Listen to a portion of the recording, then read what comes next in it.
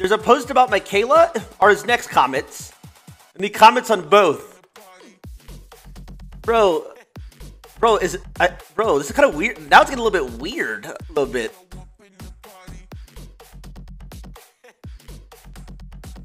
Like, bro, fucking, I feel like at this point, loser is not a good word. I just clicked it. This is like all in within 30 days.